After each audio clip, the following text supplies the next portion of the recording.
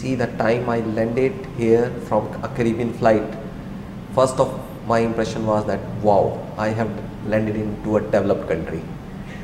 This was first time in the Caribbean. It has happened in other places of the world, but in the Caribbean I was not expecting this kind of environment at the airport. It was actually a developed environment.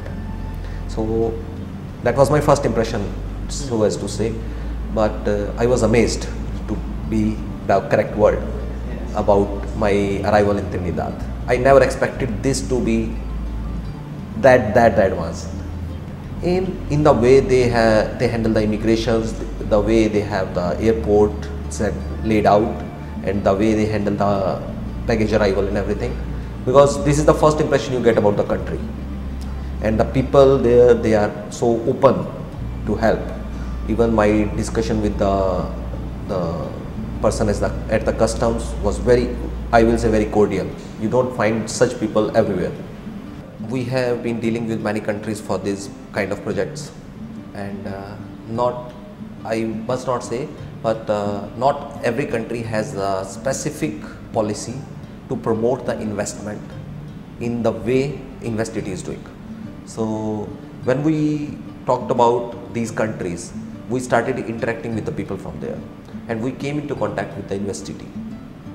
So when we met the representatives from the InvestCity, there two people were there in the last month, to be precise in December, and we met them, and it was a very different experience from other development agencies. It was not a push effort, it was a pull effort. So they were pulling us towards Trinidad. So when we met them, we met the people from the embassy, and then we met the government officials and the Honorable Prime Minister from the Trinidad. We made up our mind that this is the first place to reach, and this will be our showcase event also, because Trinidad is the entry to the Caribbean. So that's why we selected Trinidad and Tobago.